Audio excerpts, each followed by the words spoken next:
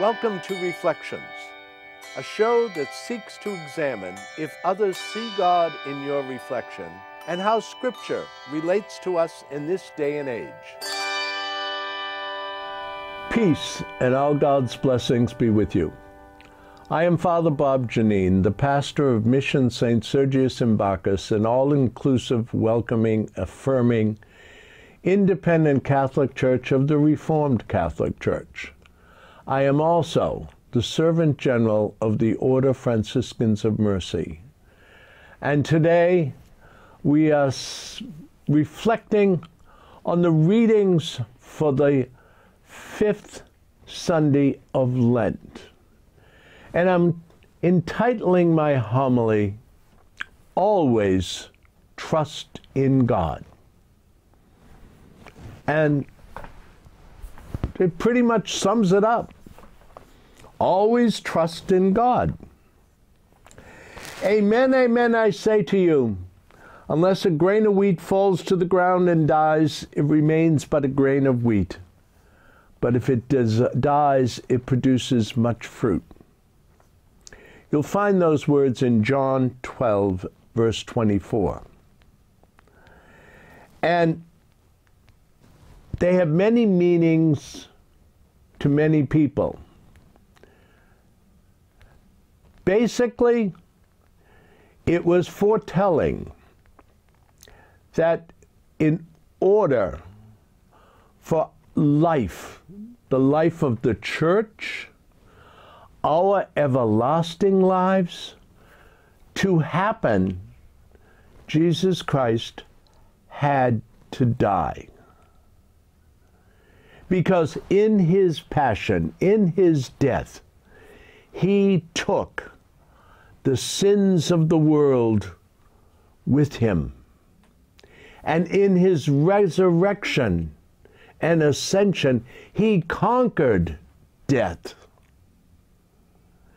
and provided us with the forgiveness of our sins and opened the doors to heaven for us to have everlasting life. So, those words of John were truly, they were foretelling the death of Christ. And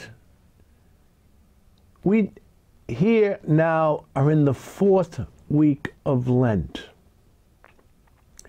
a time when we're asked to reflect upon our lives, on how well we are doing in living the gospel of Jesus Christ, the teachings of Christ, the truth that God wanted us to know.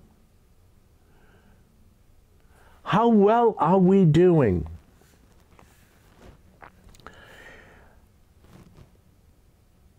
The parable, I believe, of the wheat falling into the ground also gives us an insight on how we profess our love for Almighty God.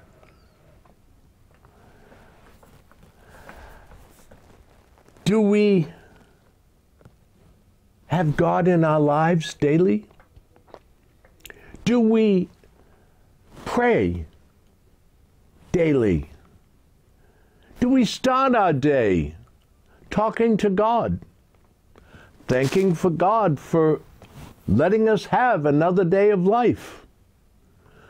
I know many of you viewers out there don't even contemplate that, but when you get to be my age, 83, opening your eyes and being able to get out of bed, that's a good day. It's starting out as a good day. I know that out there in this secular world that we live in, people ridicule those of us that try to put God first, try to live the gospel, try to be compassionate and merciful and forgiving. Yeah, we're ridiculed. They've even they've even created a TV comedy. A comedy, mind you, on living the Bible. I believe that's the title of the show. And it's about this man who says and decides that he's going to live the Bible, live it exactly as it says. And he goes and tells the priest in the confessional box, and there's a shot of him, and then there's a shot of the confessional.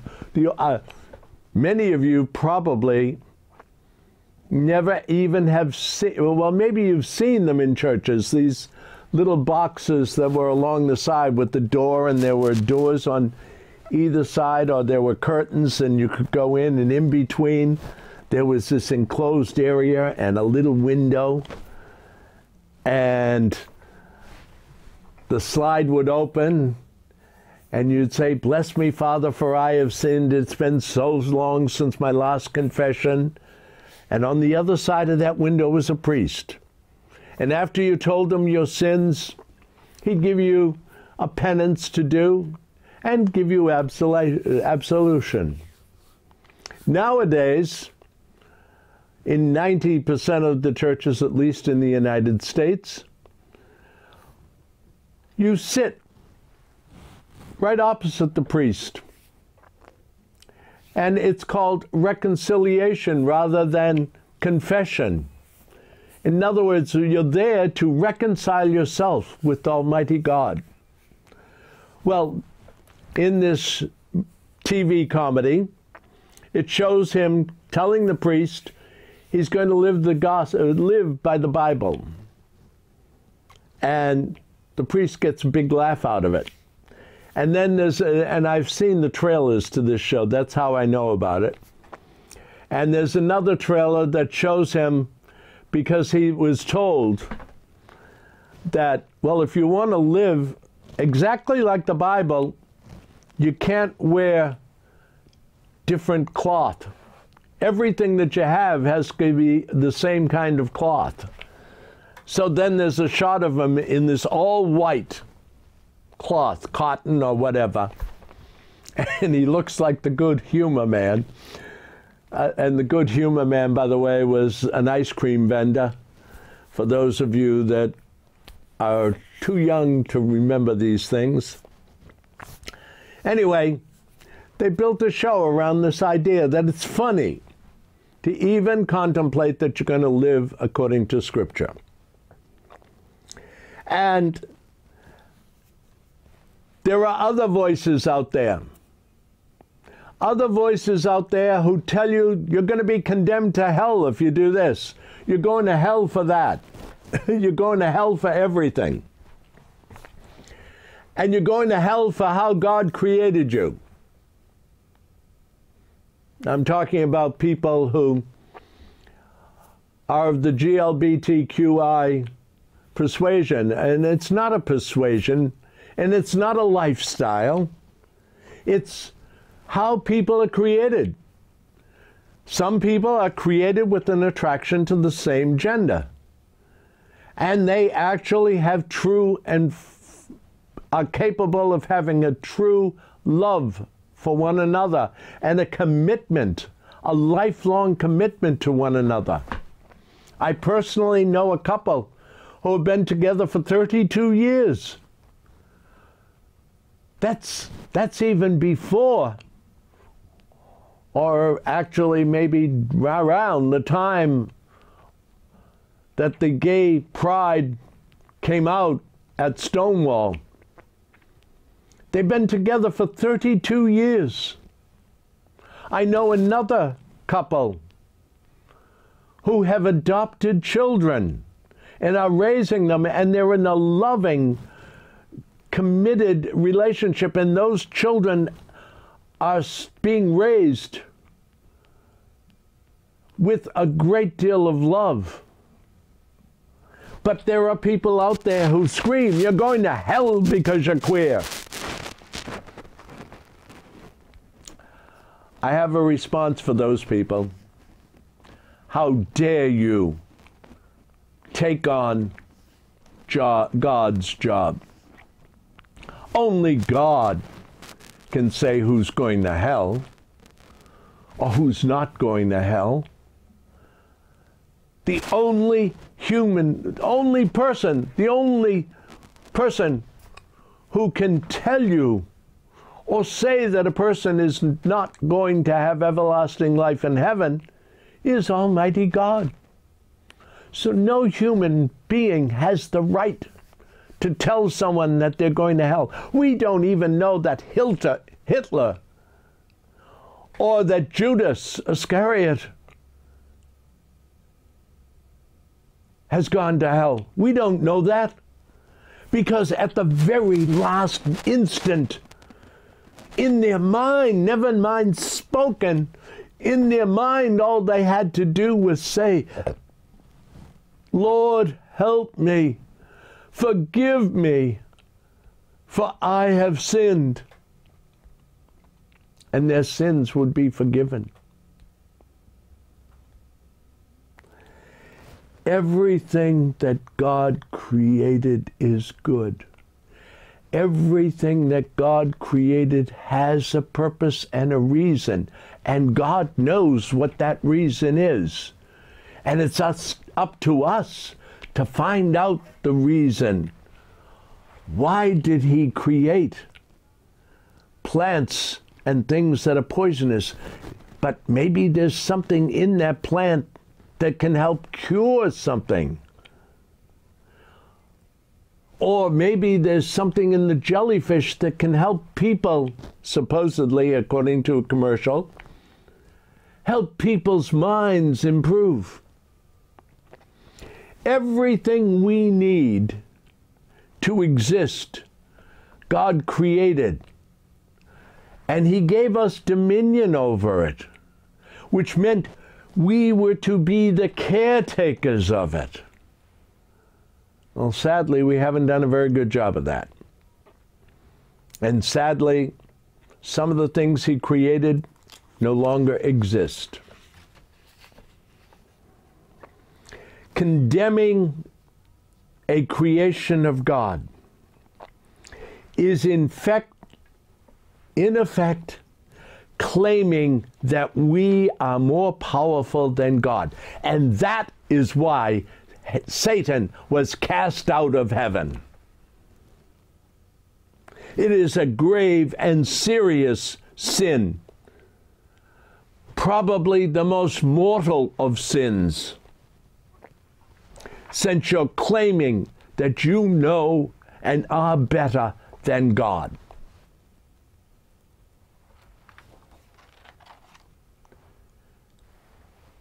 Wake up. We are not perfect. We as humans are imperfect. It is our goal to try to seek to be as perfect as a human being can be. Our Lord Jesus Christ and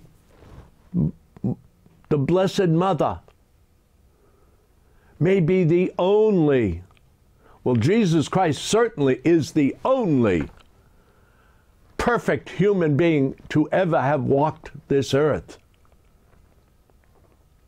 Followed closely by our Blessed Mother, and then by the saints. Sainthood is having achieved a state of perfection. Not perfect perfection, but a state of perfection. By our very nature, we're prone to sin, and Satan knows this, and he uses every guile on the face of the earth in his bag of tricks to try to convince us to go to his side. He promises, just as he promised our Lord Jesus Christ, power, fame, fortune, money.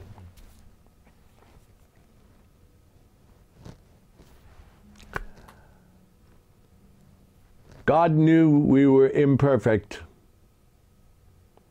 God knew we were going to sin.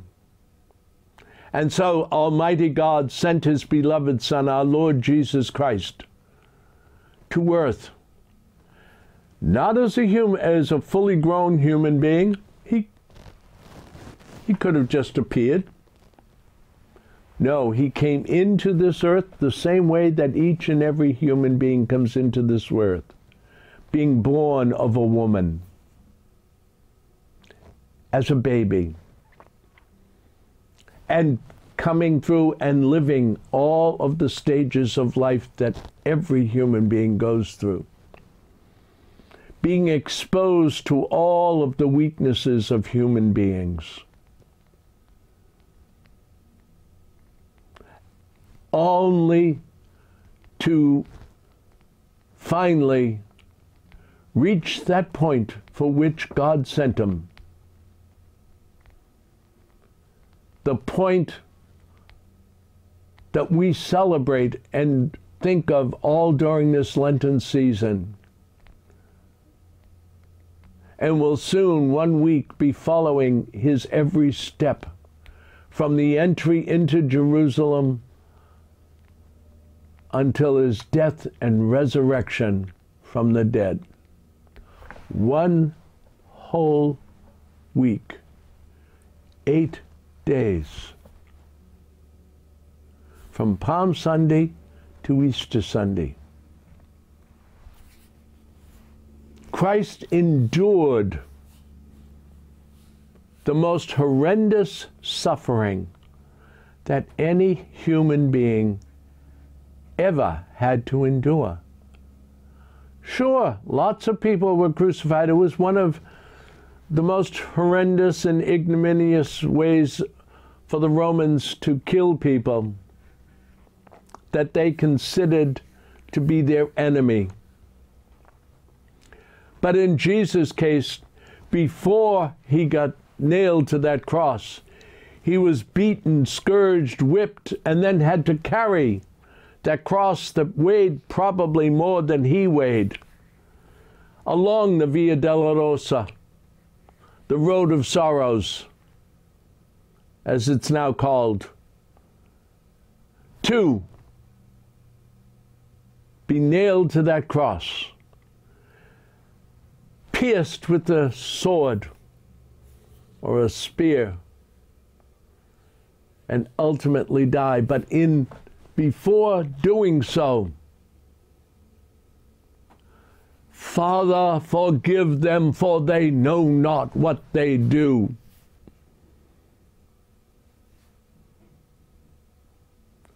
Forgiving to the very last moment. He is always there to forgive.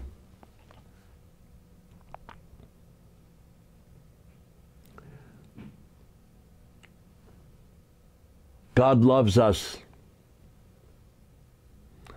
God loved us so much that He was willing to die so that we could have forgiveness of our sins. Love. We, in turn, are to love God. And love requires a commitment. A commitment on our part.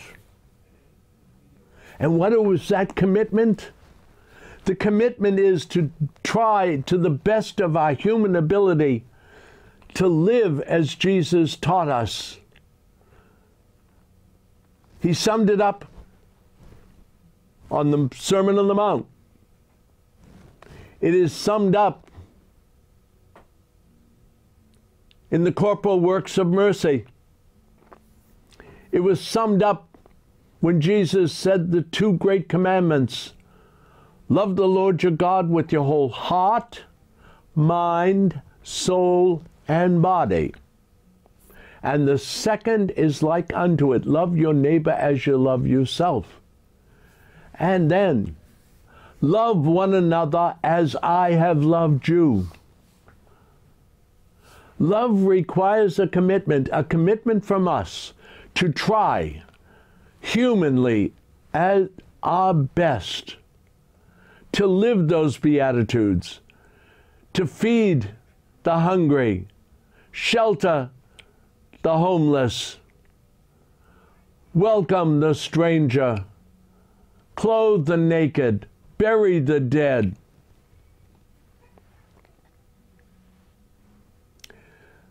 In this final weeks of Lent, let's ask ourselves how well we're doing that. And where we need to improve, make a commitment to improve, to do better. That's the challenge we have to live and love God with our whole hearts, minds, souls, and bodies. I pray that Almighty God will give us the wisdom and the grace to accomplish the transformation that we need to make, so that we are better able to know God, love God, and serve God. Until we meet again, I invite you to please visit our websites, www.orderfranciscansofmercy.org or www.missionsergius.org. There you will see what's happening with us. You'll find links to our TV show. You'll find links to the weekly printed homily. You'll find prayers.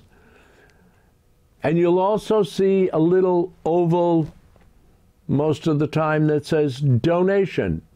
If you put your cursor on it, it will take you to PayPal, where you can safely and securely make a donation to help this ministry do the work it's doing. For without the generosity of our donors, we can do nothing. We, of our own accord, do not have the funds necessary to maintain this ministry. We are serving 4 facilities with masses and visiting others and visiting shut-ins and trying to raise and help get food to the poor and clothing to those who need it. And there's this TV show. So please consider making a donation. I don't like having to do this, but we're struggling. We need your help. Until we meet again, may God bless you and keep you. May He let His light shine upon you and fill you with His infinite mercy and love. May God bless you, Father, Son, and Holy Spirit. Amen.